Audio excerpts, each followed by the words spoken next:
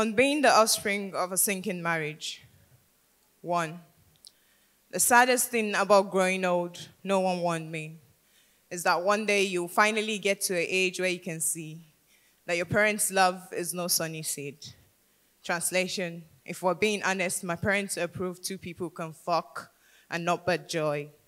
Every day I pray for their plane to crash, and I tell them this. Of course, using metaphors, from one room to another, I run. Tell my mother, love will never plant a fist in your throat, ask you to cook your lungs or raise your joy into collapse. Tell my father, yes, it is possible. Even though a man, you can suffer love in abundance. 2, to hide my knowledge of the blood, I tell myself in the beginning, my mother and I were allergic to each other, which is true. A child then, I hadn't yet learned the misery of pushing breaths with a busted heart. I didn't know that all of us are life's victims. And so I hunted down sadnesses to play it for her. But look at us now. I tell everyone who stops to listen. In the end, the punches were just us learning to open our arms. 3, some mornings, I wake screaming my dreams. Mommy, Bami, you two are allowed to fail at something. I am 25 now, no longer 9. I have already been left twice. Translation, I have already failed twice. Translation, please leave, please leave, please leave, leave.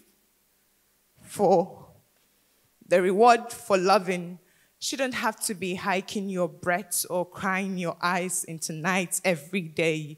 I want to tell them, but they are deaf. 5, because I have siblings too. In my dreams, I write letters to my parents. Yesterday's letter reads, who mops the blood off a battlefield?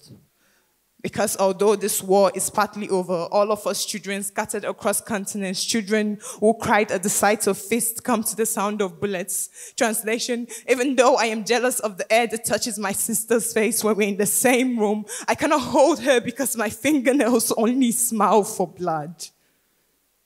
6, the only time I believe in a God are the times I need to pray.